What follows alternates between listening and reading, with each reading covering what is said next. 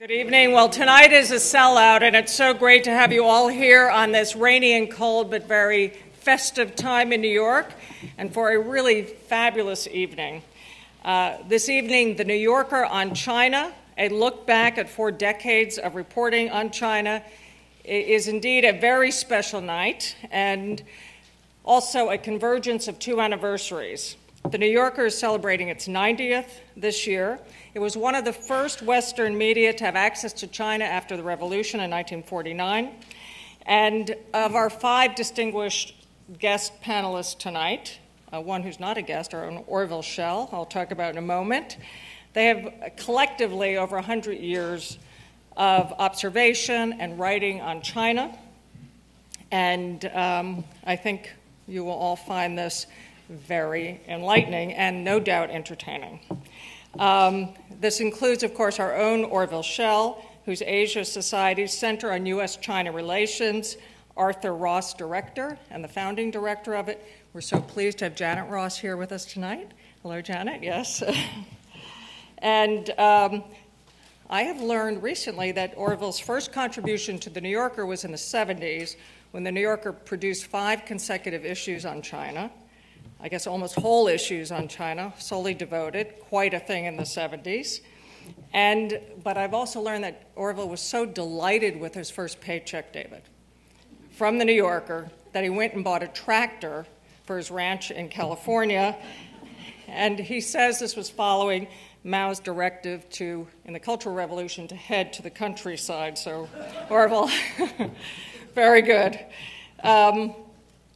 For Asia Society, it's also an anniversary, our 60th anniversary since our founding by John D. Rockefeller III. As part of that, I've been up to the Rockefeller Archives in Pocantico, and I became very curious about one question: when did the Rockefeller family get interested in Asia and China? And that route took me back to 1863 or 64, when the original John D. Rockefeller, was a very poor man at the time, 25 years old, sent half his monthly salary as a store clerk, which was all of about $24 a month, half of that to China to help malnourished children. From that, you see a family's interest in and devotion to the development of China, including the founding of the China Medical Board in 1914, which just celebrated its 100th anniversary. And then, of course, John D. Rockefeller III, who, following World War II, really felt the world needed a center to focus on U.S.-Asia relations.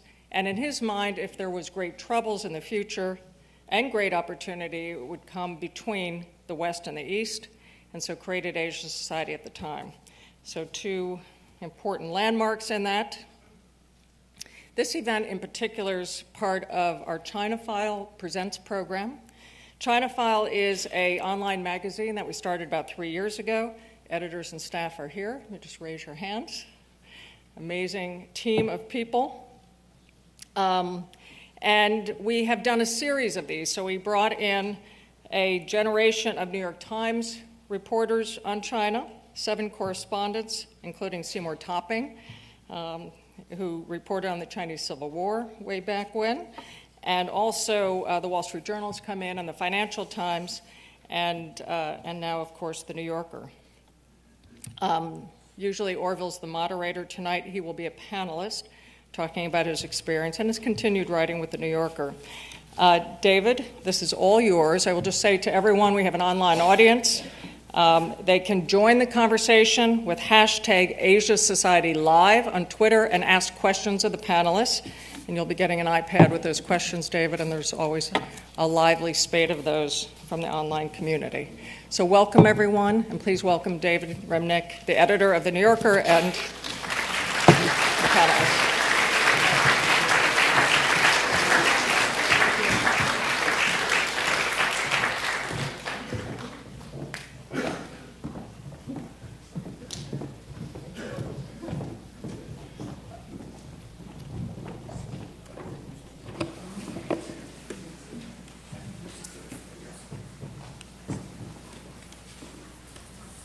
Good evening. I am indeed David Remnick, and I need to caution you that if this were a panel on the Middle East or Russia or a few other subjects, I would be swimmingly at home. I've been to China twice.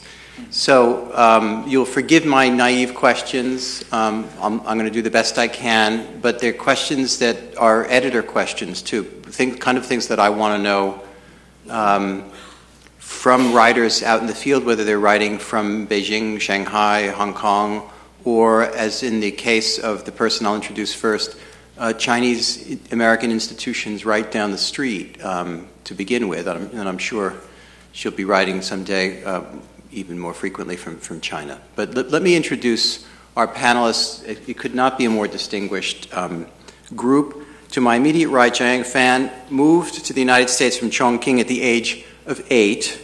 She blogs frequently about current events on NewYorker.com about China, and as she conveyed to me, she, quote, has yet to publish any prize-winning books on her homeland, unlike her illustrious compatriots up and down the table. And she has, I should say, published an absolutely terrific piece on a bank in Chinatown that was weirdly the one bank that was prosecuted in the financial catastrophe of 2008.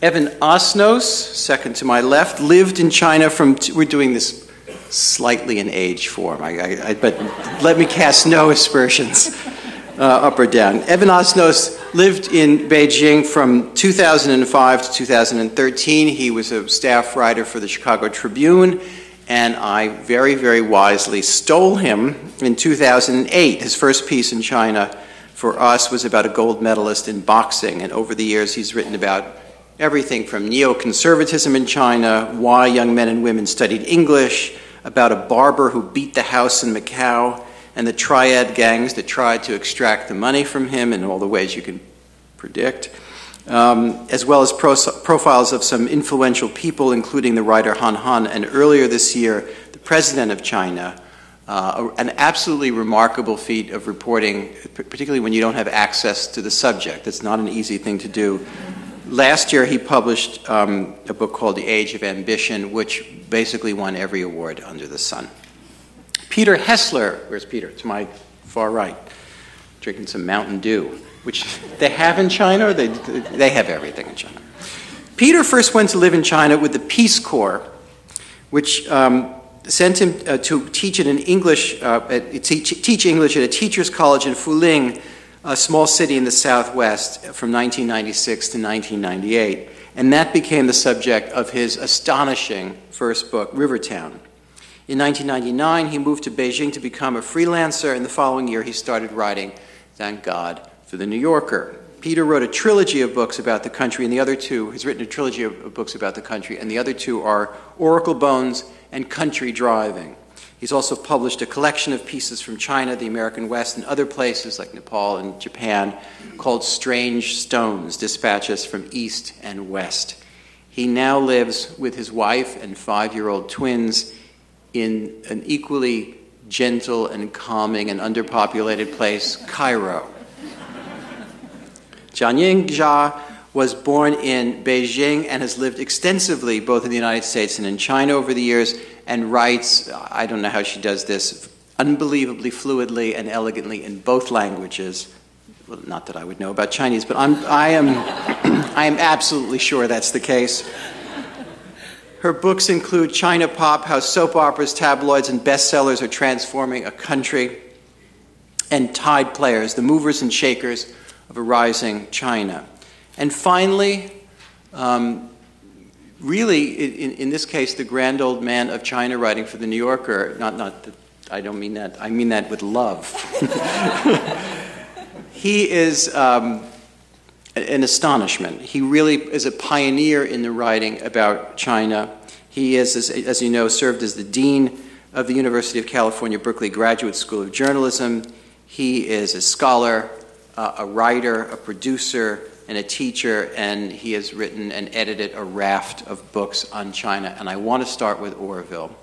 You went to China for The New Yorker for the first time in the 70s, and just to sort of lay a groundwork, not that the whole world is about what it's like for reporters, but since the evening is dedicated to that, at least in part, What was it like to arrive in China as a reporter? What were you able to do? What were you not able to do? How did you live?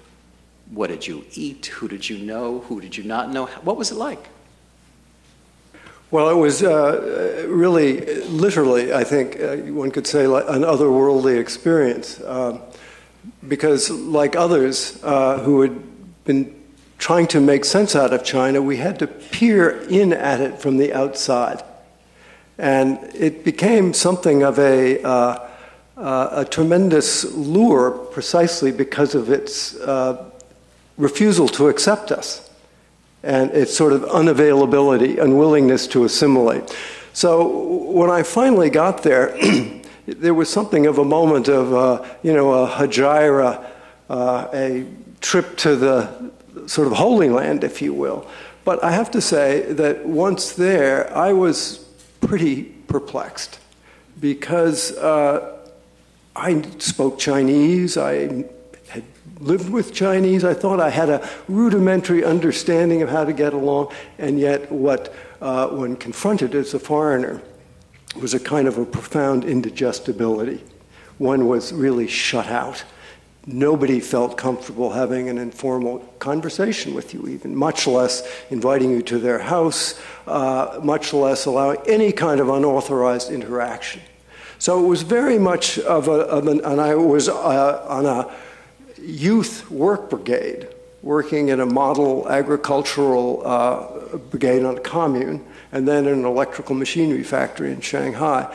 And it was very stylized, very ritualized, and I found it very perplexing, leaving me wondering exactly what to make of this place. So, Orville, next week I'm going for the, I don't know how manyth time, to Israel and Palestine to do a story.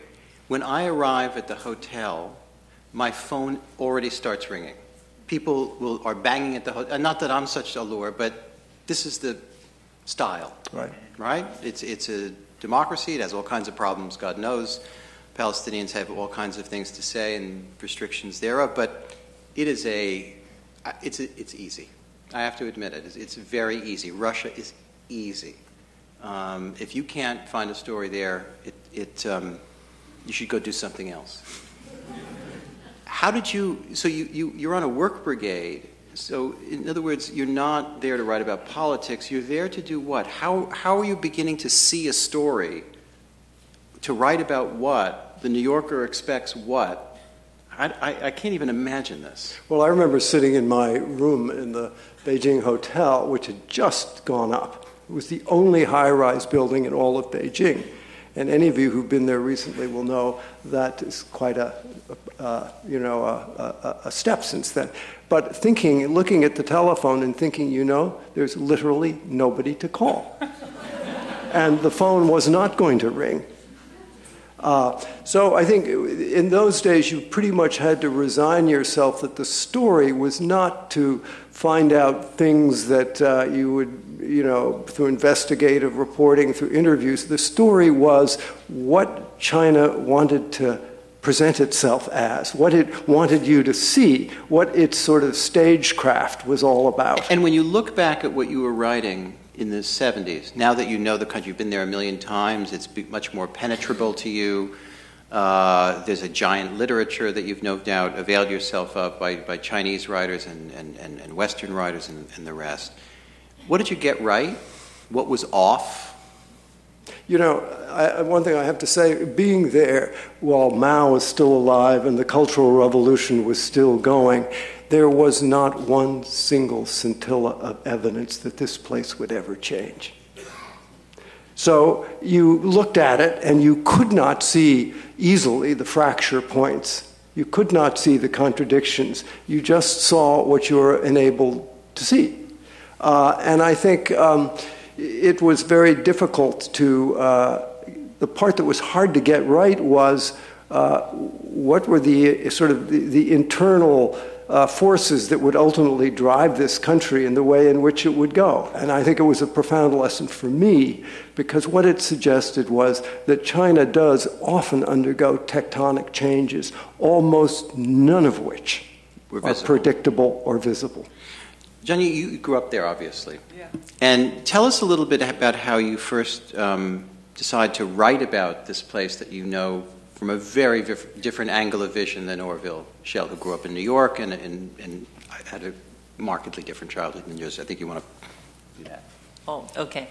Actually, as Orville was telling his story about his first encounter with China, I was reminiscing about my first encounter with America.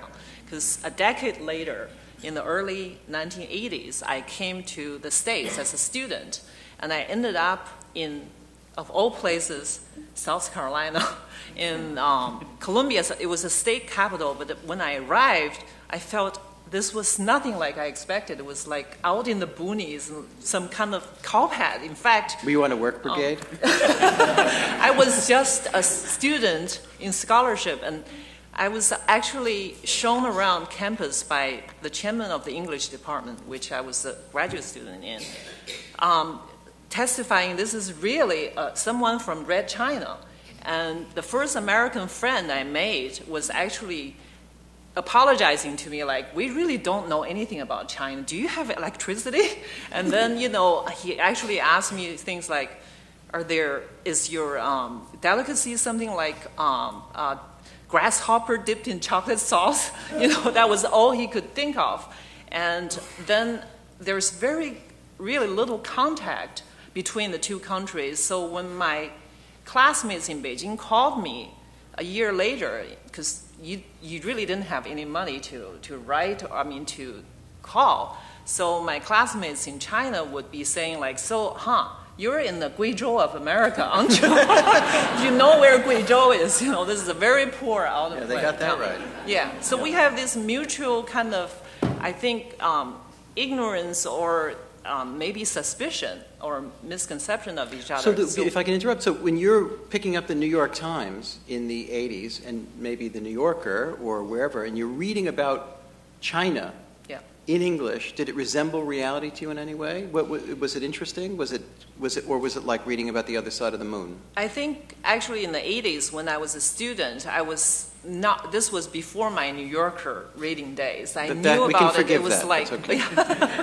Let's try the New York Times. Yeah, I went, both have become addicted to later.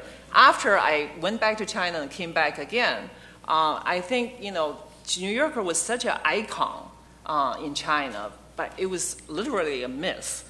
So it was, in fact, quite cool when I first published my piece in the New Yorker, because people really thought this was, you know, the, you know, sort of place that you could have both, you know, good writing and in-depth, kind of quirky, you know, takes on China. And so it's viewed as a writer's magazine. And the fact that, you know, I decided to write in English, of course, that was a long story. It had something to do with returning to the States again after Tiananmen. Mm-hmm. And that was actually one of the first subject of my first book, China Pop, was about the transition after Tiananmen. So I think, you know, that was a confusing period when my generation of Chinese sort of had this very romantic idea about the States, not just about the wealth, but as an icon of, you know, free speech and all that. And did we disappoint you in some way? No, I don't mean, I'm not joking. Did the... Yeah, actually this is a kind of a sobering subject now, because I think since then the vision has changed a lot on both sides. I was watching the Republican debate the other day, and I saw, you know, China bashing. Yeah. Can I just say I'm sorry? I begin every day. I wake up and I turn to my wife and I just say I apologize. And for the Republican debate, I apologize. Yeah, and I think that it really hasn't come out of nowhere, because if you look at the U.S. reporting of the last 15 years or a decade, there's basically two kinds of China bashing going on regularly. One line is this image of China as this ominous giant that's been playing unfairly with us, and it's eating our lunch, stealing our jobs, and it's going to crush us, right? The other line is this paper tiger that's on the verge of imminent collapse. And you have, people like Gordon Chang and Jim Chanos and all those people always betting short on China. But I think actually the reality is somewhere in between, and that's where most Chinese I know sit, because people are really proud of Chinese achievement, but also very worried. But unfortunately, I think America now is also worried. So, looking at China from outside, most Americans tend to see strength, and they see this unstoppable march. In fact, there's a recent Pew survey that says more than 50% of Americans sees China, not America, as the #1 superpower. That's amazing. I think when Chinese hear about this, they're completely taken aback. There's actually a joke in Beijing that goes something like, oh, this is a Western conspiracy. They're trying to kill us by overpraise. Because you get praise to the skies and you lose your head and you act stupidly and you fall. But in fact, most Chinese just think maybe that's because Americans just don't like us and they're trying to push us back and contain us. But I think the danger is there is this gap of perceptions are kind of mutually reinforcing. Right.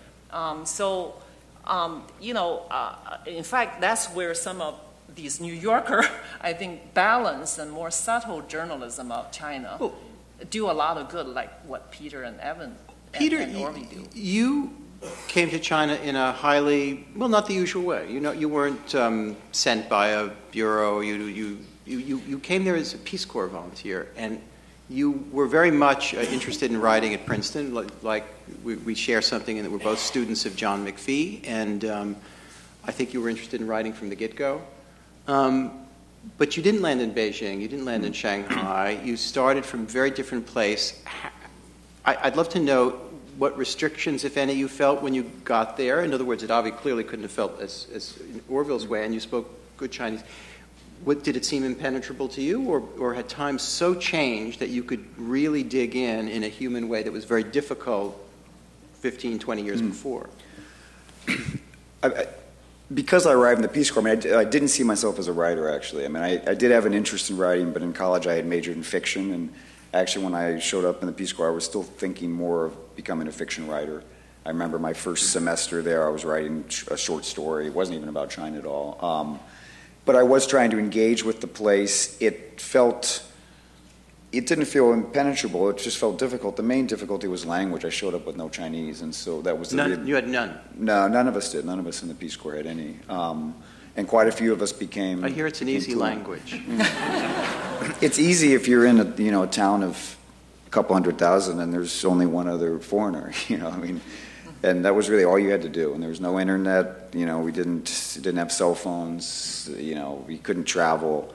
So in other words, that time that you weren't spent teaching or working for the Peace Corps, you were studying language. I studied like crazy because life was miserable otherwise. It was really hard. You go, people would laugh at you, and you're a freak if you walked around. There'd be a crowd of 20 watching you, which is entertaining for a little while, but it becomes really wearing. And so it was really hard, especially the first 6 months. But I think the other, so I wasn't thinking of myself as a writer. I was a teacher, and one of the first things I actually saw was the way that the U.S. looked to my students. My students were all from rural Sichuan. They were from pretty poor backgrounds, but they were good students. It was pretty hard to get into college in those days. And we had these textbooks. There was a textbook that we were supposed to teach from that was like the culture of America, and it was the most ridiculous thing because they'd have like a section on college life in America, and they just have all these things like there were 15 students raped at the University of South Carolina, and then there were students were robbed at the University of Southern California. It was just all over the place, and just random facts, and then they had a big section on homosexuality and how capitalism causes homosexuality, which they didn't get to the point that's like, well, gay people actually have a lot of money, because then maybe my students would have started to think about that. But anyway, it was just like, it was really hard to teach from this stuff, And then meanwhile, people in town would be like, you'd have a farmer would say, I heard that in America they use airplanes to farm, because they to spread the like in North by Northwest, they do. They do. Somewhat, So it's like a lot of these were actually true things. I remember I had a student, my students were from really, rural, very remote areas, and one kid, they all had crazy English names like Daisy, or a boy named Daisy. another kid named North, who's like, it turned out to be the, sort of prototype for Kanye West's kid. It's like 20 years early. But some kid, like, he used to ask me a question. He's like, I heard that the Washington Bullets had to change their name because of all the gun violence in America. And it's like, that's a true fact, right? But why do you know that? Like, why is it's like, your name is Daisy, right? But you know this thing about the Washington Bullets, which a lot of people probably don't even know in this room, But so it was frustrating, and because it was kind of personal, because you're the representative of this place. And I was with the Peace Corps, of course, but also just as being the only foreigner. So when it did come time to writing about China, I felt very conscious of not doing the same thing in the opposite direction. Like I just felt like people need some context. That's what my students needed was, not the most extreme stories. That's what that book had done. It took, headlines, basically. So what's bad writing about China? What are you fighting against? I think you're trying to say that there's... How much time do we have? No, I mean... We have plenty of time. It's raining and cold outside. Yeah. No, I think that, I just think it's the extremes. It's the same thing as the bad writing about America. It's just like, my students would, either America's a place of constant crime or a place where everybody's rich, and it's like, well, this is not it. You should know something in the middle. And I just think... And is that influenced by starting to write not from Beijing or Shanghai, but by Fuling, or it's just I think it's influenced by the tradition. I think it's the way you write about your local community. I think actually foreign coverage, it follows the same patterns as local coverage, basically. And if you're living in New York and you're writing, you can't just write about average life in New York City, like for the New York Times. You can do some, but that's not really what you're supposed to do. Because the people who read your paper, who live here, they know what that's like to some people. So you do have to find the extremes and the things that are messed up that have to be fixed. It's an appropriate point of coverage. But I think the problem is that tradition is very deeply entrenched in American journalism. And then foreign correspondents arrive in another country and they do the same kind of thing. So they find the most extreme cases in China of things that need to be fixed or that are egregious. And but if there's no context, I think it just kind of confuses Americans, and it actually doesn't end up fixing the problem anyway. So I think the foreign reporter has to serve a very different function than domestic reporter. This is, I think not everybody would agree with me. I was criticized. So when you're reading stuff that comes out of bureaus by intelligent people who speak Chinese for the most part, what are your frustrations with that?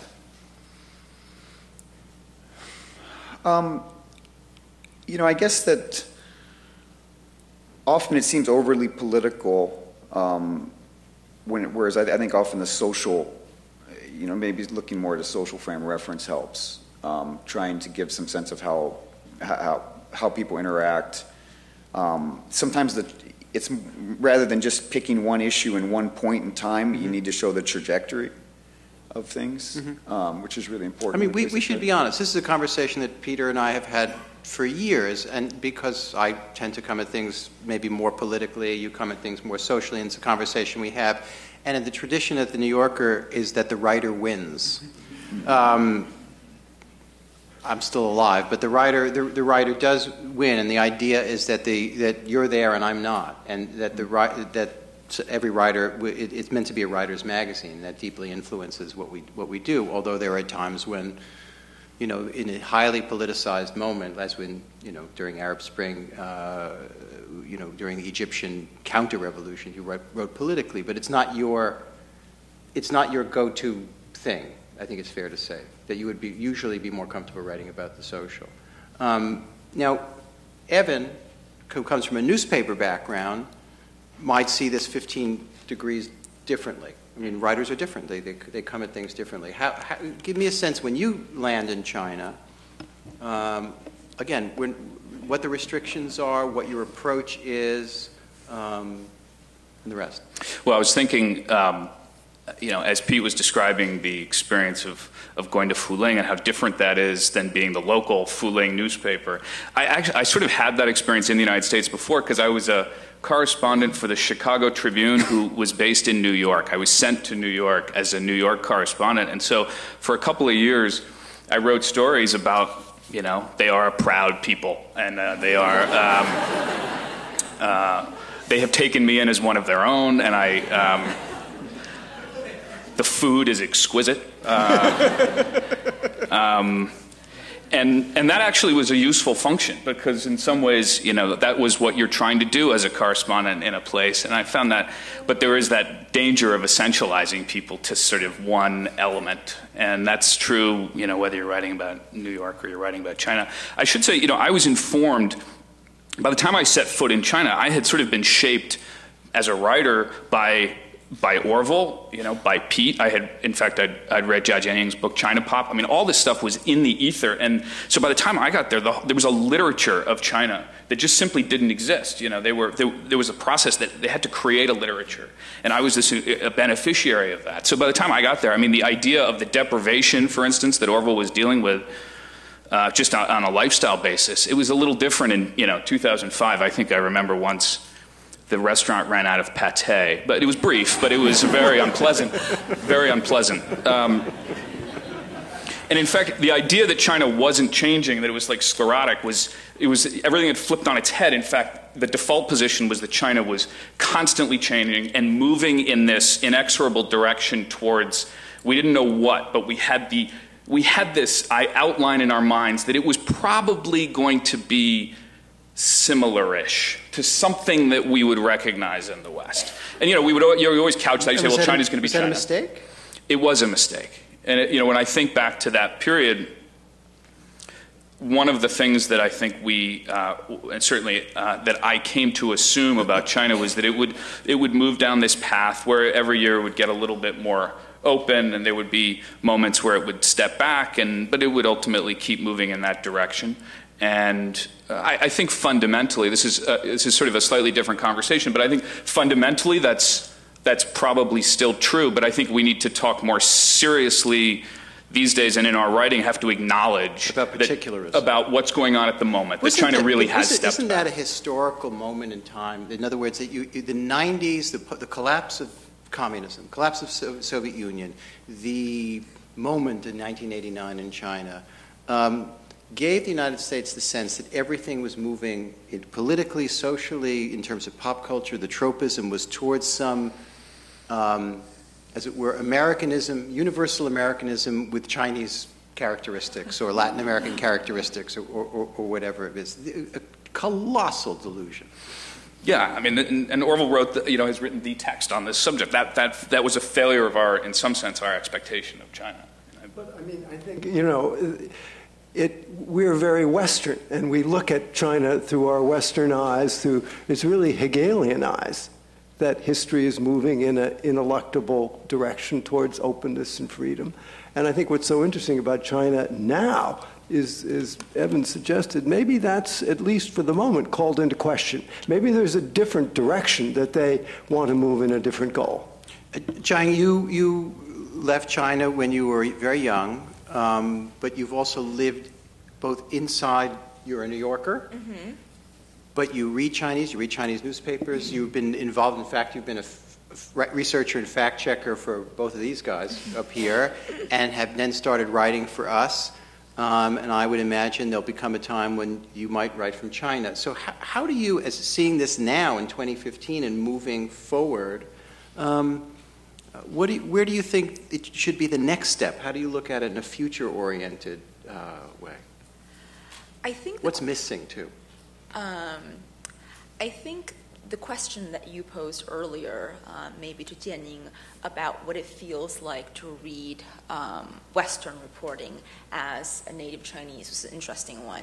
For me, I remember when I was able to, read the New York Times, when I read reports on China, it felt like seeing an X-ray of China. And what I mean by that is the bones all seem to be in the right place, but what I had in my head with the flesh and the veins, all of that seemed all very accurate. Like, I felt like Western reporters must have done a very conscientious job. This was in the early, mid-90s. But that sense of intimacy that I felt to the country, and in myself, I think the warring allegiances of, keep in mind, I spent first and second grade in China and was exceptionally slow as an English learner. So was very much, you know, I still felt very much, well, nobody can truly, I mean, with, you know, a child's sense of stubbornness, nobody can understand China the way I do. And I've spent, you know, the past, I think 2 decades trying to reconcile that very visceral sense of loyalty to this country and that feeling that I get it in a way that no one else does, maybe the way that, you know, a child feels about her even though mother. you're here. No, I think it's a profound difficulty that any immigrant has, no? Yes, even though I'm here. So I find myself in the strange position of oftentimes defending China to, you know, Western friends, and then defending, you know, Western perceptions of China to my Chinese friends, and feeling like I'm somehow in everybody's bad books, but that somehow I'm trying to find... That you're implicated somehow. You feel the same way? Yeah, because that's been the story for Your my life. Yeah. Well, tell me... Now getting to be my daughter's story. And Anyway, how does that influence your writing and in a way that Evan and Orville and Peter probably cannot? Yeah. I think there could be a very, you know, fruitful, actually, kind of tensions that you wrestle with, these pains. I used to describe my trips to Beijing, which is my hometown, after I've been in the States for some years, as that Beijing seemed to become like a skin rash for me. Because every time I returns, you know, I feel this horrible itch to scratch it because everything is irritating. And, you know, I get into this wild mood swings, and I would pick up a fight with, you know, my parents, my friends, and all this. They all seem to don't understand America, and I was very consciously not slip into any English phrase, because then I would be charged of becoming, giving yourself away. Yeah, I was sell out, and maybe it was this, you know, they call it Jiayang Fan, you know, fake foreign devils. But so I had that dual kind of loyalty issue all the time. But I think ultimately that, you know, kind of insider-outsider position and tension also have certain great advantages for writing, because you do have that kind of intimacy with the home scene, and because you're outside, you also gain some distance to have certain objectivity. You're removed. So I used to say in order to get over the skin, you know, rash, I need to run away and come back to America and grow some new skin, so I can actually look at what I'm writing in China with a more clear eye. Let's talk about the subject of being wrong, the anxiety of being wrong, either as a diplomat or as a journalist. Edgar Snow famously, during the famine that killed up to 30 million people, said that, quote, I saw no starving people in China. I was recently on a reporting trip to the Middle East and talking to an American diplomat who had been an ambassador in all the key places during the Arab Spring, and said, we really, you know, we knew about disaffection and unemployment, but we didn't see this coming in any way. The CIA, Daniel Patrick Moynihan thought the CIA should have been closed for not being able to see the collapse of the Soviet Union coming. And this diplomat was saying, you know, one of the problems since 9/11 is that we are hunkered down. We are restricted in certain ways. That may be unique to the Middle East and South Asia, but also there's the Netflix phenomenon. We stay on we bring our Western culture with us, and we have our comforts. This would not have been the life of Harrison Salisbury, maybe, or the Chinese equivalent. But it's some people don't get out. We make mistakes about it. What are we missing now? If you had to guess, when we're thinking about China, all of you, what are we missing and why? What should be our anxiety about knowledge in China now? Orville, you want to take a crack? Oh boy. You know, I think we miss so many things that the longer I try to parse through China, the more I think that history makes an enormous difference. And the whole Chinese historical experience keeps sort of acting out in its deportment. And I think we often, when we understand it, it's a rather simple-minded version of history. And actually, I think China, too, doesn't do such a great job at understanding its own history because they're actually quite frightened of history. But it is... Of Chinese history. Yes, they're frightened of their own history because it's pretty devastating. And there are lots of no-fly zones. But be that as it may, it keeps expressing itself. What are the no-fly zones besides the obvious 1989? Oh, I mean, you mentioned the famine where 30 million people died. I mean, the whole Chinese Communist Party history is so fraught with problems and brutality and failures that to actually do an honest assessment of it would be devastating. Mm-hmm. But that's all part of what is in the being of Chinese, and I think it's very difficult for an American or a foreigner to have anything more than a very cursory understanding of that. Pete? What are we missing? Yeah. I think the reporting is still too focused on Beijing and Shanghai. I think we miss a lot from the interior. It's geographically hard for reporters to spend a lot of time there. Why? Well, because they all live in Beijing and Shanghai. They have to. No, I understand that they live in Beijing, Shanghai, but it's not that hard to get around, is it?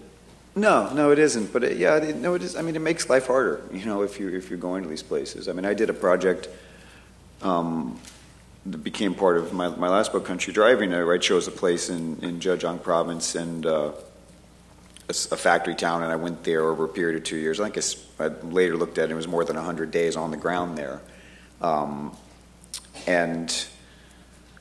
It's hard to find that kind of time, basically. I mean, I could do that because I was doing a story for National Geographic. I was doing a piece for you guys on it.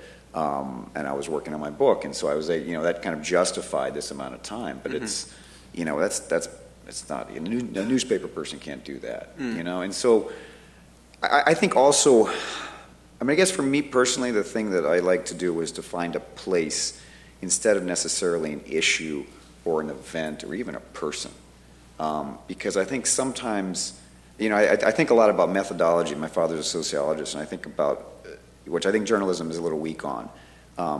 It's a product-oriented field. It's not process-oriented, to be honest. Mm-hmm. You don't footnote. You don't tell how you got started. Mm-hmm. And I think you have to be deliberate sometimes in your research structure and your decisions.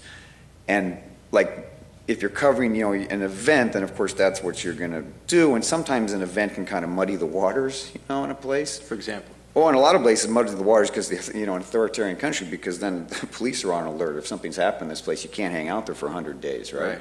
In that town I went to, I never got hassled by the police. I did the same thing in Egypt. I've been going to a place in Upper Egypt for more than 2.5 years now, and it's partly I can do that because nothing's been going on. But there are lots of things going on. You notice them, right? But journalists are addicts of things going on. Yeah, but I think sometimes you just go to a place that may be representative, and just statistically speaking, the odds are that it is, unless you've chosen something really extreme.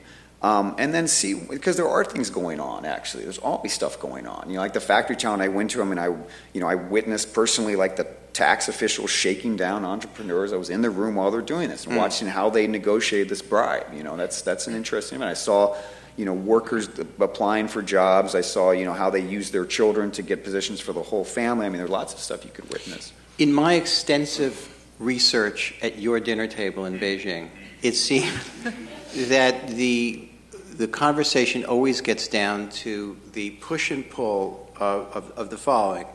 The fact that the Beijing government and the entire power structure has willy-nilly, at a tremendous cost to the environment and much else, lifted 500 million people out of poverty versus all the ugly features of an authoritarian state. It seemed to me constant discussion. Are we doing too much of one? Are we not doing enough of the other? Et cetera, et cetera. This, I assume this is a dynamic that goes on all the time.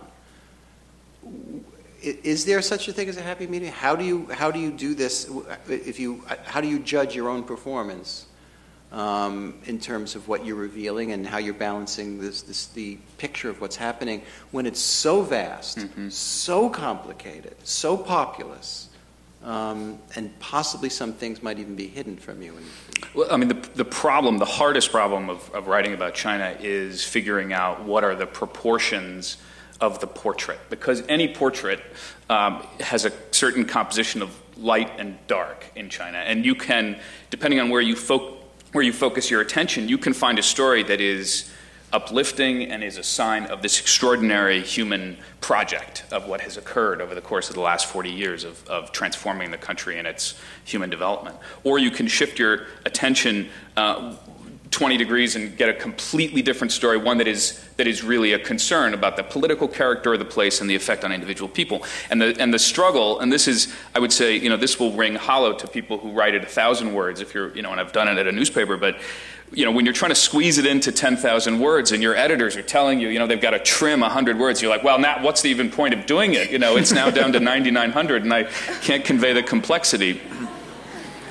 And I mean that sort of, it's a constant struggle because you're trying to tweak the tolerances of this piece to get that portrait right. But I'll give you one example of, a way in which I think we may miss something these days is that we already sense that we're moving in the American narrative of China, and certainly in the political narrative, that China is becoming more nationalistic, perhaps. You read about the idea that the government is certainly cultivating that spirit, and every couple of years with some regularity there'll be a protest where people will come into the streets and they'll say either down with Japan or whatever it is, and down with the United States or something like that. Usually not quite that harsh. And the truth is, as you discover, and this is one of the things that you can do in a magazine piece, this is one of the first stories I did at the New Yorker, was to go and find those guys, some of the people who were the sort of principal the ideologists really of this nationalist moment, and hang out with them. And one of the things you discover is that they're incredibly happy that you called, actually. They really do want to chat. In some ways, that's one of the things that they want most of all.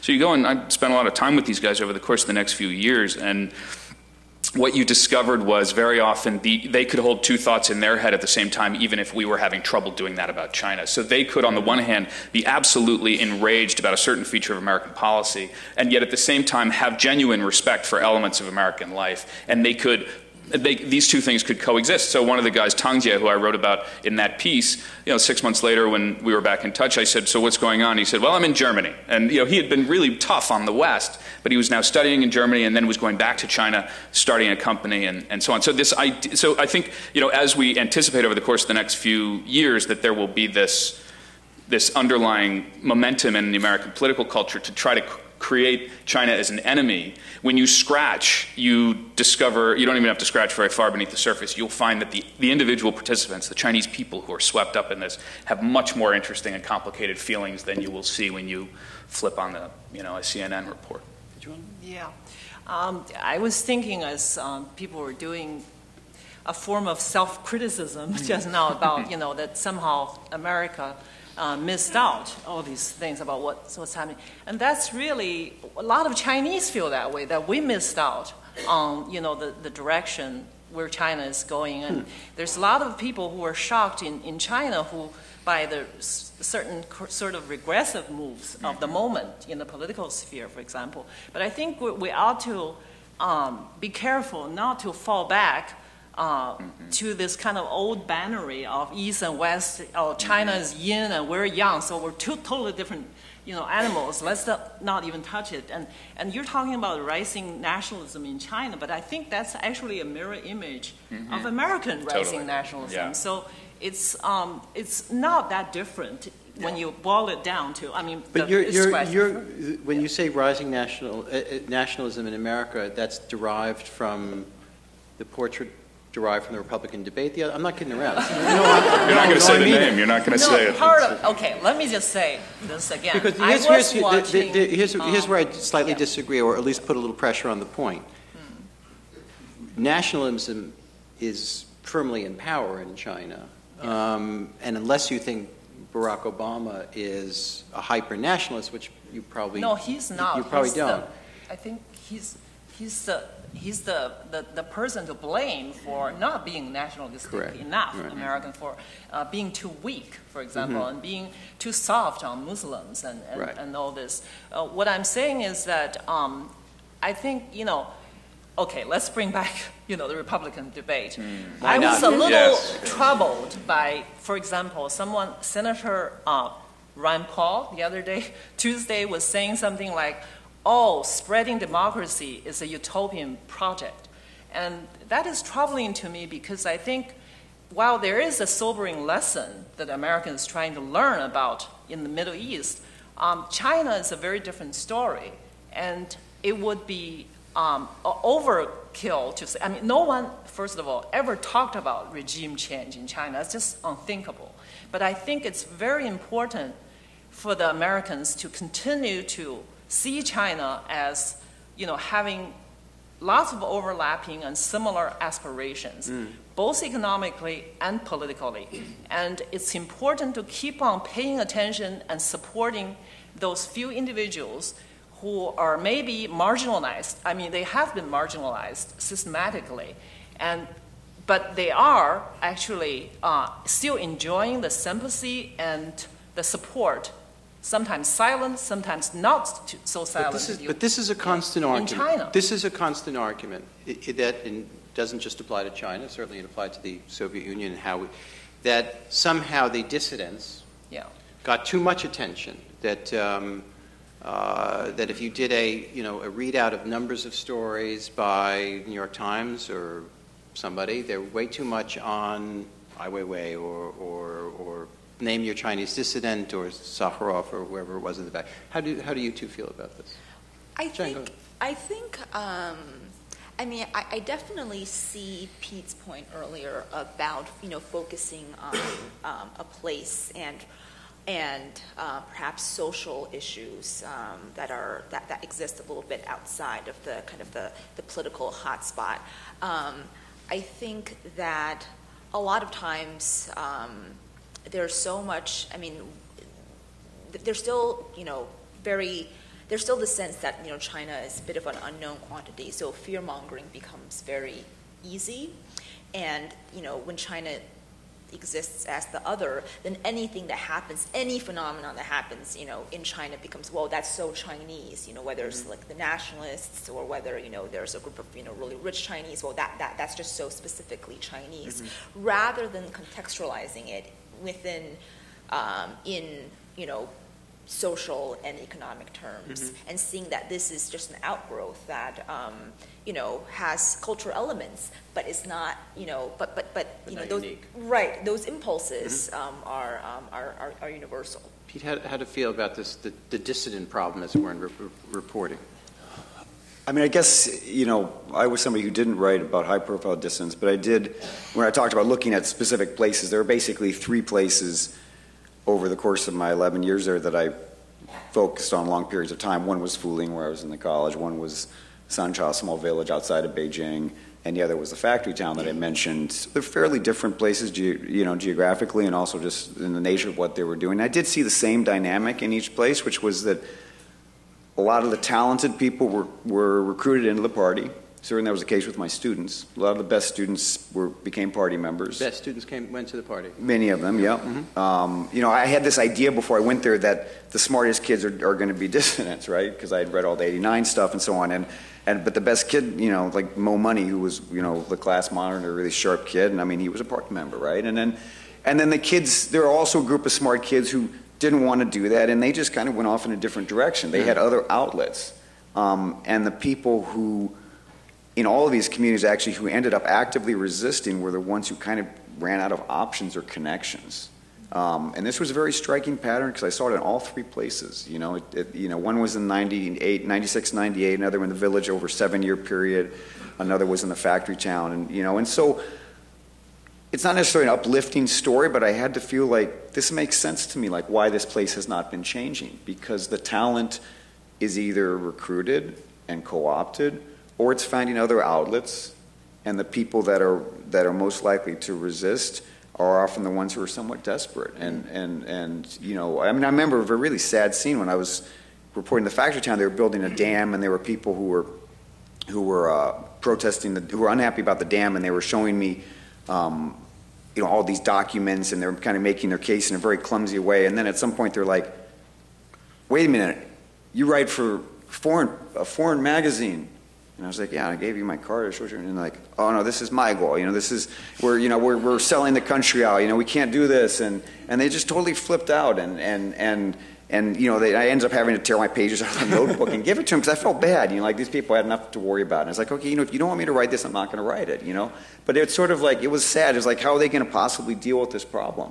How are they going to get any traction against the party when they can't even communicate with me, a sympathetic journalist? How are they going to, work this through with the party? And then the only guy of this group who sort of became very competent, and I impressed, he's like, who do you write for? Let me see your license, your journalist license. And I was really impressed with this guy. And at the end of the conversation, I asked him, well, what do you do here? And he's like, oh, I also sell tiles. So he was selling, he had hedged his bets. He was selling building materials for the new town that they were building because of the dam resettlement, And so you saw this kind of thing a lot, Orville, one of the dynamics in journalism is foreign correspondence is how your stuff is played back into the country where you are.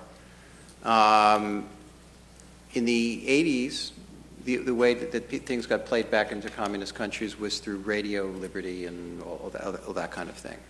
And when you started going to China and started publishing in the New Yorker, did you have any resonance whatsoever sitting in China that what you published thousands of miles away somehow got back to China at all? And how did that affect your life as a writer? Well, in the 70s, no. But after the Cultural Revolution ended, Mao died, and Deng Xiaoping came back into power, everything changed. And I think you have to really look at China as this almost play with different acts when you get a very different persona expressing itself. And it isn't as if China actually changes, it's just a different aspect comes to the fore. And the 1980s were an incredible period of openness. I mean, when people were publishing translations of philosophy, they were looking at new kinds of political structures, laws that would enthrone journalists as having legal rights. I mean, it was incredible. And at that point, what one wrote came back with a vengeance. In what form? Well, they had a couple of publications which translated things, which so Chinese could read them in Chinese language. Actually, Heidegger was the bestseller, believe it or not. What was? Heidegger, like Nietzsche, Heidegger was all a big all seller? These high Western philosophy. Wow. Philosophers All of translated it, or to the early Chinese funny sold stuff like only? tens of thousands and hundreds. That's amazing. That's amazing. People like Václav People just like to have Havel. them. Heidegger was a bestseller. Wow. It was an incredible period, but now sadly it ended in 1989. And then China started to become a little more open for a while, and then, well, it's a long, complicated story. But you have to really look at the decade, look at the period to know what the interaction is with the foreign press, whether there's an interest in it. But I think it's important to say that what we see now in China is not the whole story. It's a period. There is a deeply evolved tradition in Chinese political philosophy, thinking, activism, that is very democratic. We shouldn't assume that just because the party now doesn't really want to hear about it, that is erased. It's just expressing a different side of it. And how are those currents expressed in contemporary life? How are those currents expressed, revealed, and read about and exchanged in contemporary life? Well, I think it depends. What are its life? Again, on the period now, you hear it in private conversations.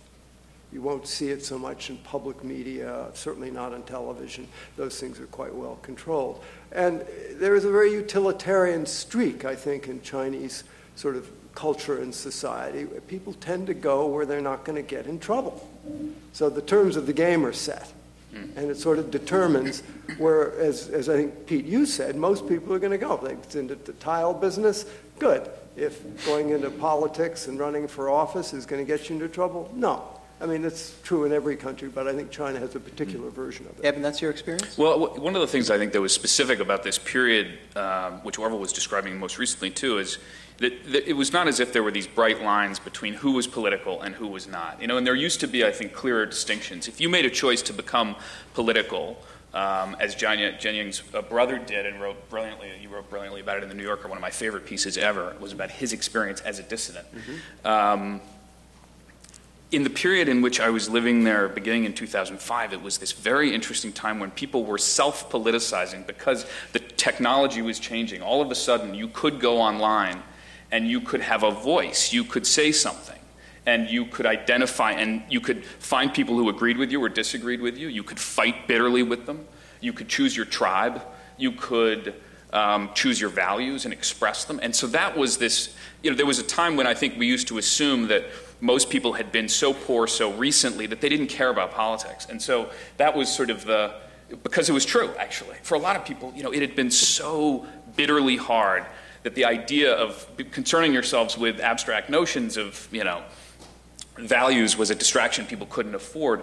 There was a guy who I wrote about, actually the last blog post that I wrote from China before coming home was about a street sweeper on the street where we lived who, when I met him, I sort of thought I understood the contours of his life. He's a guy who wears an orange suit and has a straw hat on. His name's Jiayang Fan. And then I started talking to him, and he said, people here think I have no culture. They think I have no education. And what they don't know is that I am a poet. And in fact, I moderate an online salon about contemporary Chinese poetry. And I went online. I thought he was completely bonkers. And there he was online. And there he was. In fact, he was a celebrity online. He was a figure with authority, and he had an identity that was completely detached from what would be visible to you if you just showed up and looked at him. And in that way, this period was this extraordinary time in which people were developing additional lives, and that was kind of thrilling to describe. What's it like for you to be sitting here in New York, trying to follow China and Chineseness and Chinese life through the various online mechanisms? And I'd like to, if you could describe what those mechanisms are, where they're limited, where they're exciting, where we'd be, well, this is such a sophisticated group, they already know, but tell me, what online life like and what you can find out is like on Well, I constantly suffer from fear of missing out when I'm reading, whether through Weibo or WeChat, and it does, it sort of does feel like, it almost feels sometimes like it feels like a urban metropolis that's building, and you don't quite know what neighborhoods are going to flourish. I'm always, a lot of times it's a subject that that I'm interested in, and I'll search for it and see what the conversation is like and who is talking about it, and what the parameters of that conversation are. And what I find that is oftentimes not, it's oftentimes not what I expect.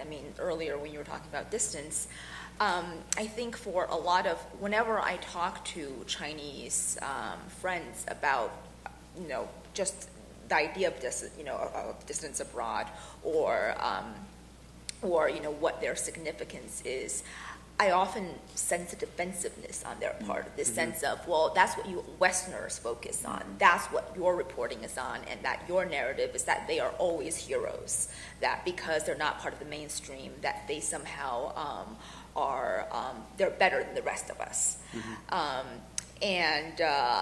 When I ask them, what concerns them, their idea of what's relevant to their lives is oftentimes so different than what I see in Western media. So online, I find, not all threads are fruitful, but sometimes when they talk about, a book that's particularly appealing, it's not always the book itself that I think is interesting, but how they see that book, and how they see how their vision of China sort of coheres with what they see as the themes in that book. That Do you follow online life? Yeah, a lot. And what do you derive from it? There's this actually a wild and kind of creative energy if you surf the internet, Chinese, and there are thousands. They're just like 70,000 silos of bloggers making all kinds of noises in all directions. And when I earlier talked about Beijing feels like a skin rash to me, because irritates when I'm there. But the other side is, as soon as I leave, I come back and I have this itch to grow back, because as soon as you have a distance and you read and you realize there are all these possibilities and people walking around with multiple masks. They have multiple lives, like what Evan was just saying. Like complex human beings. Yeah. What are you not hearing though? What is the being shut out of the internet at this point? Of in course, Chinese? there is a ongoing and intensifying recently censorship of the direct political commentary. It's still going on because a lot of people post with pseudonames, and then a lot of them moved out of the public space, which is this Chinese form of Twitter, Weibo, to WeChat, which is more private and harder to track. Reliably private. Well, not reliably, because if the group grows beyond, say, too big, then it becomes more of a target. And there are these thousands of professional deleters sitting in these major portals, and that's their job, to delete. But I think the dissidents are not just out in the open. There is a potential dissidence in a lot of these Chinese who mask themselves as, liangmin, good citizens, because they know that's too dangerous. And I see. Yeah, and let's face it, I mean, everybody is a self-interest. But people want to, show at some point when it's not too risky that they also have a heart. They care about certain issues too. But they do get defensive, like Jiayang is saying, when they get accused of being a coward. But then if you read the Chinese narrative, there's also a lot of talk about this kind of cynical kind of little person who can hide so much in it. Inside that it becomes a fake person. So there's a lot of double talk going on. There's a lot of kind of guilty conscience going on. But I think we should always also remember what Orville said earlier when he went there in the last period of the Cultural Revolution. He had no clue that something might happen, which did happen majorly just a few years later. So there is that unpredictability. About a place so vast and so complex, and the space is constantly fluid. I mean, it's evolving. So we shouldn't have any, I think, conclusion at this point. It's just another chapter. This is the moment in evenings such as this, is always a slightly uncomfortable hinge when you have to have a question, but it's always hard to have the first question. But we do want to have questions from you, and feel free to fire away. Are there microphones somewhere? I wasn't. Oh, good. There's a happy volunteer right there. Excellent. You're not you, Steve? No, you're not. You're not you. Right up there, in the vest. You're next. I promise. Okay, excellent. Stand. Well, stand and deliver. Hi, thank you guys for the great presentation. I can't hear you, sir. Thank you for the great presentation. Can you hear me now? I can. Okay. So my question I just wanted to hear the compliment twice. My question is, so for those that aren't native Chinese, why did you leave China? And for those who were born in China, why haven't you gone back to live in China? Is China compelling enough for you to go back to live at this stage? It's a personal question, but okay. I did not have a choice of leaving China. I was following my parents. In terms of why I haven't, I very much do want to go back to China, but I am still figuring out, a way to do that kind of makes sense in all arenas of my life at this point. Huh? I thought was that a question for me too? I think a little bit. Why do I? But you haven't left, and maybe you should explain it. You should explain how you do this. Actually, I was born and raised in Beijing and came as a student and then returned to live in China. And that was still, and I was actually there during Tiananmen. And afterwards, I moved back again. And ever since, I've been going back and forth. So currently, I actually divide my year half and half between China and U.S. So I'm, making a home here and there. Excellent. This gentleman here, who, yeah, you.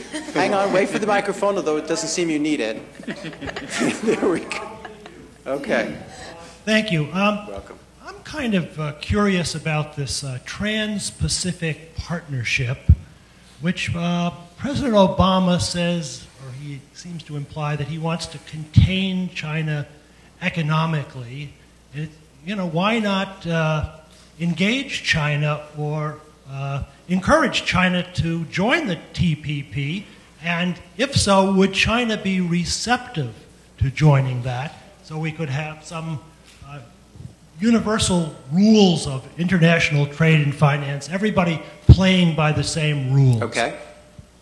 Evan, why don't you take a crack? I think, actually, it's interesting in your question when you said that Obama says that this is to contain China. Actually, I think Obama's pretty emphatic about not using that kind of language. He tries to avoid, but that's certainly, I think there is an impression among some in the U.S.-China relationship that that's the intent of the TPP. Actually, if you look at it a slightly different way, look, let's talk. Frankly, the TPP was designed to enhance the American relationship with other countries in Asia. China was not one of the first countries involved. It's possible China may, in fact, be a member in the future. In the beginning, Chinese trade and foreign policy officials were really opposed to the idea. They interpreted this as a hostile act. And actually today, if you talk to people in Beijing, people come to Washington, they say, we recognize in the long run, actually, this isn't all that bad. One of the reasons why it's not all that bad is that if the United States had not signed a trade deal with Asia, then these so-called pivot to Asia would have really just been a military exercise, would have been all about security. And so what this does is says, look, let's remind ourselves this is a big part of, this is a much broader relationship than just security, and we need to be there for all kinds of reasons. So I wouldn't count out the idea that in the future we may find ourselves, China may be in the TPP. I'm going to make you run right over there, if you don't mind. This woman in about the sixth. Well, okay, you can go first, then this woman here. Go ahead. My question is that it's about writing. It's about writing. Mm-hmm.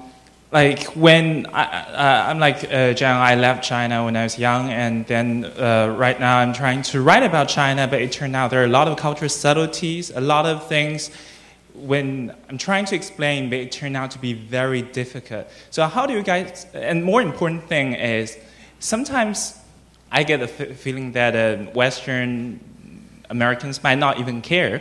So how do you make the strangeness relatable to American readers? How do you make the strangeness relatable to an American audience? Is that, Yes. Is that the question? Yes. You could say that about the GOP debate, I should add, too. By the way. Peter, you want to take a crack at that one?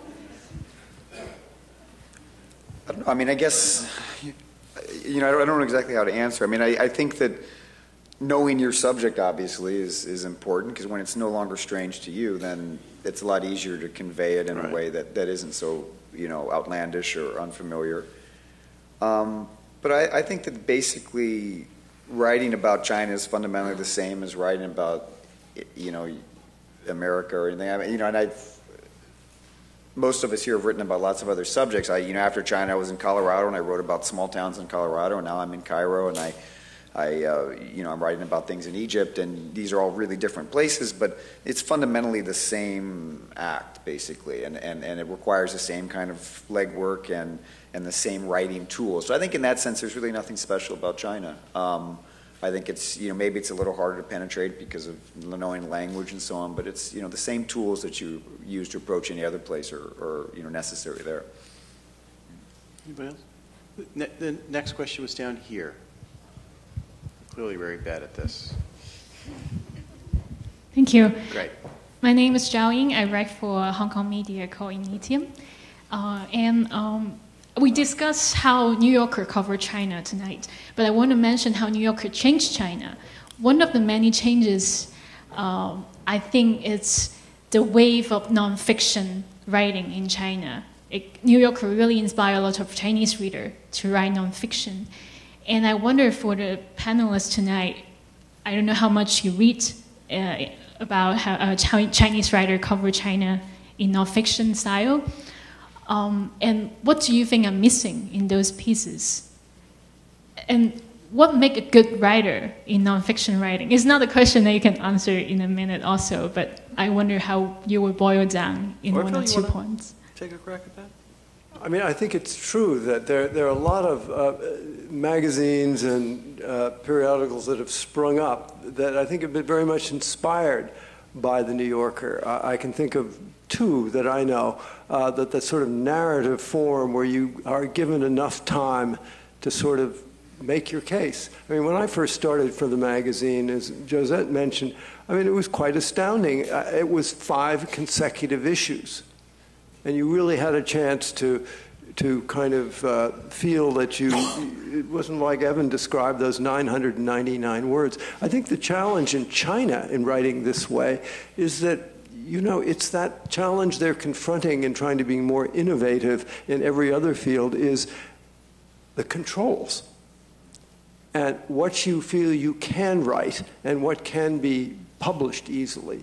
And I think there is although China is an immensely creative place in many ways for writing, because you want to be in public. Otherwise, you're just writing for, you know, there's a tradition of drawer literature, you know, in China, but nobody reads it. And I think that can be very inhibiting right now for the kind of writing the New Yorker does, whereas David says, you really have to let the writer write.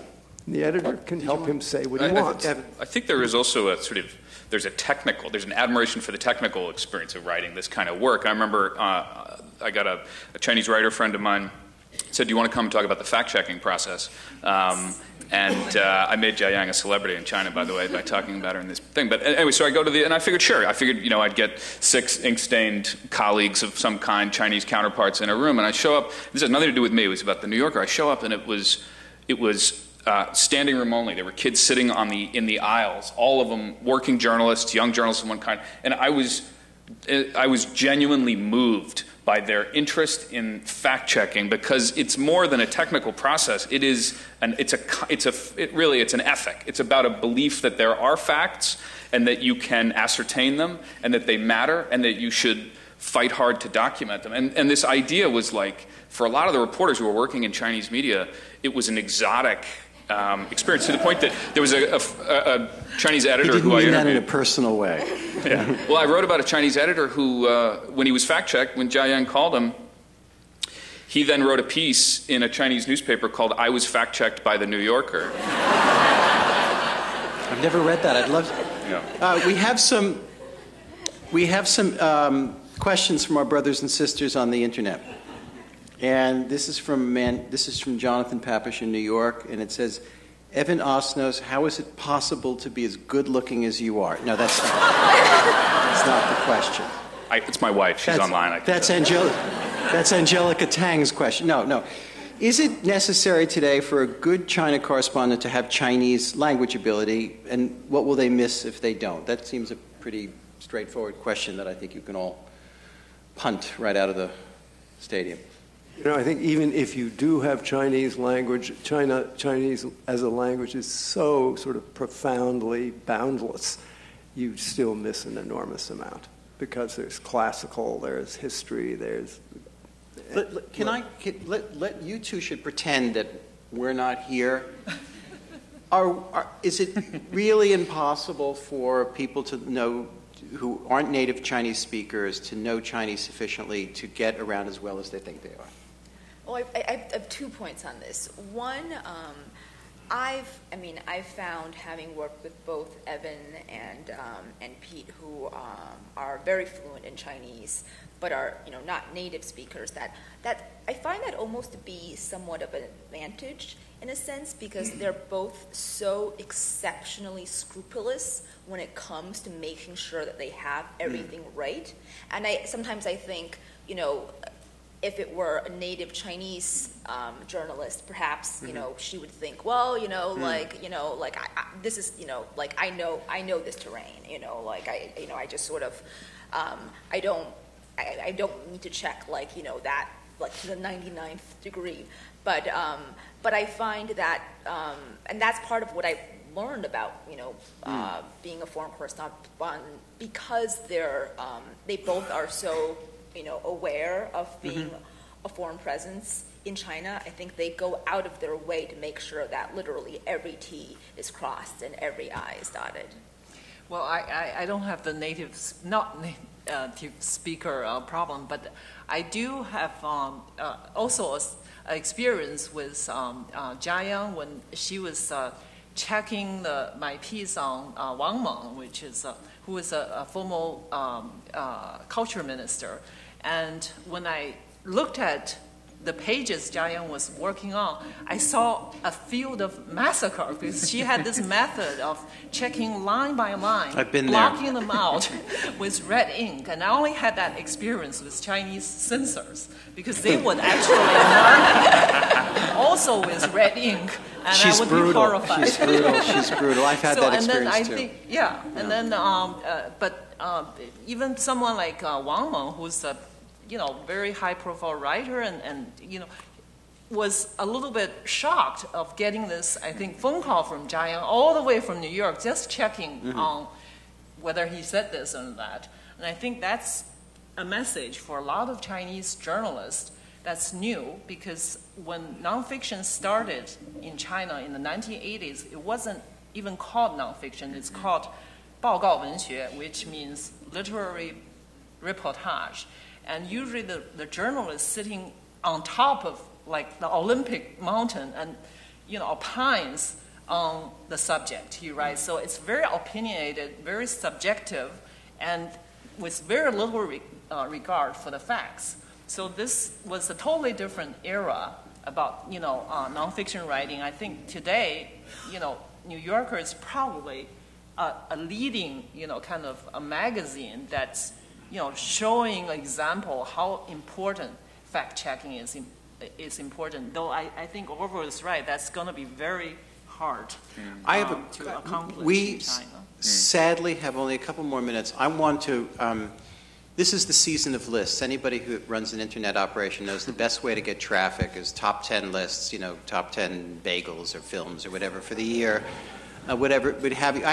Not long ago I read I try to read his Chinese history with some volume, and I read Henry Kissinger's book on China and discovered that the most important person in the history of China is Henry Kissinger, and I may or may not be accurate. So what I want, selfishly, is a recommendation from each of you on a book that I may not have read about China, that I can read in translation, preferably, that's not by one of the distinguished panelists here. It doesn't have to be a desert island disc type of thing, but... Please don't start with me, David. Peter. I don't know if I can remember the title, but there's a history book called 1522 or something, A Year of No Significance. You guys probably know. What's the year? Do you know, or is it just the Year of No Significance? It's in Ming Dynasty, I think it was. Anyway, it's a great history book because he's just picking a kind of a random year in the Ming that's not very important, and as you see, there's all kinds of things going on, and it's a fascinating glimpse, and it's a nice way to put his history into perspective and to put what we do into perspective as well. John? I'm also blanking on the name of the book, but it was memorable. Just not its name. Just not its name. I think it's by a British Chinese author, Susan Barker. If anyone. Incarnations. I did read it from page 1. We've turned this into a quiz show. And what is the incarnation about? It follows the life of it follows a Beijing taxi driver, except he's had 6 lives before the present one, and it basically takes you through 1,500 years, I think, of Chinese history. He was a palace maid who was raped at one point, and he was a young bride who was sold into prostitution. In fiction form, it was a great way of taking you through kind of the darknesses in Chinese history. I'm going to say this book by a French historian and diplomat. I think his name is John Palfrey, anyway, the title of the book is the Immobile Empire. Immobile Empire. Yeah, it's a big fat tome of a book. It's really about this moment in late Qing dynasty when the British sent a ship and an ambassador, I think Lord Macartney, was sent to meet with Emperor Qianlong to present the latest, It's a famous episode. Yeah, and then the whole, chapter was, the whole mission failed, and it was one of the sticking point was that the British refused, and Lord Macartney refused to kneel down to lay prostrate. Because, and then the Chinese had to explain it to the emperor. The British really had a different knee. There's a bone problem. But anyways, it's full of really colorful and revealing stories, both about the court and because the sailors on the ship really saw a lot of ordinary lives en route, because it was a slow travel to Beijing from Canton. So it was a very revealing, I think, portrait of China in that critical point, which it could have it be read as a missed opportunity, but it tells a lot about Chinese history. And the follow-up on that is actually called Restless Empire, which I think, start with the first one. Okay. There's a book that I love called Deep China, which is edited by an anthropologist named Arthur Kleinman. He's a sinologist as well, and a psychiatrist. And he edited a book of essays by his Chinese students who have gone on to be anthropologists and amazing scholars of one kind or another. It sort of gets to what Pete was mentioning before about, they have this rigor in their work, but they also come at it with their Chinese sensibility. And so you get these extraordinary essays, the things that they've chosen to write about. For instance, one of the pieces in there is about how China went from a society in which you bought and sold blood donations, people had to be paid to donate blood, to a society in which people choose to donate blood. And those kinds of sort of minor things that we would never notice but are profound in their own way. And anyway, Deep China is the name of the book, and I really think it's terrific. Orville? A writer I love who recently passed away was Simon Leys, or Pierre Ryckmans, who was a Belgian, a diplomat, and wrote wonderful, wry, insightful, and often quite dark accounts of China. And he's the person he loved most of all in Chinese literature was a writer, Lu Xun, who wrote in the 20s and died in the 30s, who I think also is incomparable in the sense that he deeply loved China, but he was deeply dark, sardonic, wry, and critical. But I think he had it right. He understood the great state of contradiction in which his country existed, and I think it continues to exist in a great state of contradiction and needs a Lu Xun now to go at it in a similar way. Well, I really want to thank the panelists. You've been extraordinary. Thank you very, very much, and thank you.